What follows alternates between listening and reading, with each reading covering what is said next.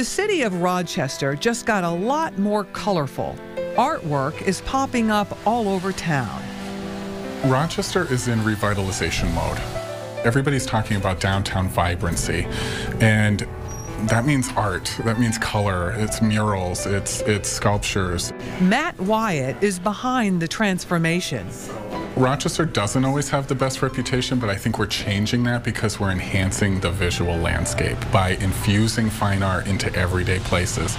Matt was born and raised in Rochester and took up art as a kid.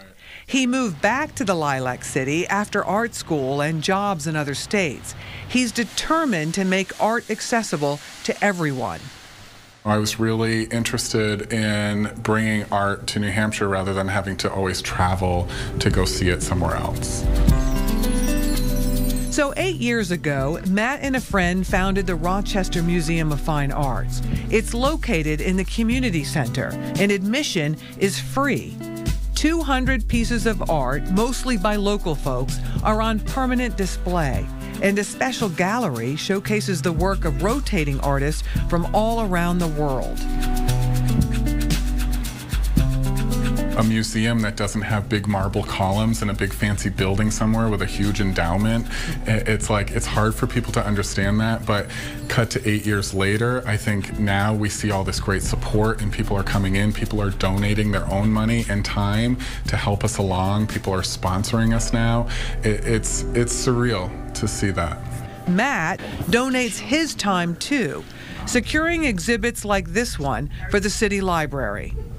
So these are some well-known prints. Yeah. Works by preeminent rock and roll photographer Bob Gruen, who let Rochester keep 3 pieces.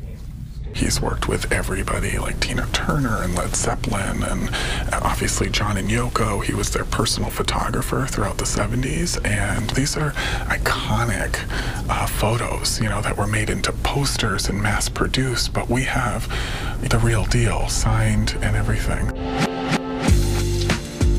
On another wall, the well-known Macintosh icons, famously designed for Apple back in the 1980s by Susan Kerr.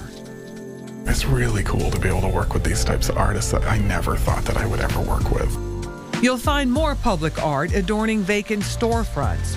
Book covers line the windows of the abandoned Hoffman Furniture Building, a colorful way to beautify a downtown eyesore. I think by having art around, it just makes people feel a sense of hope.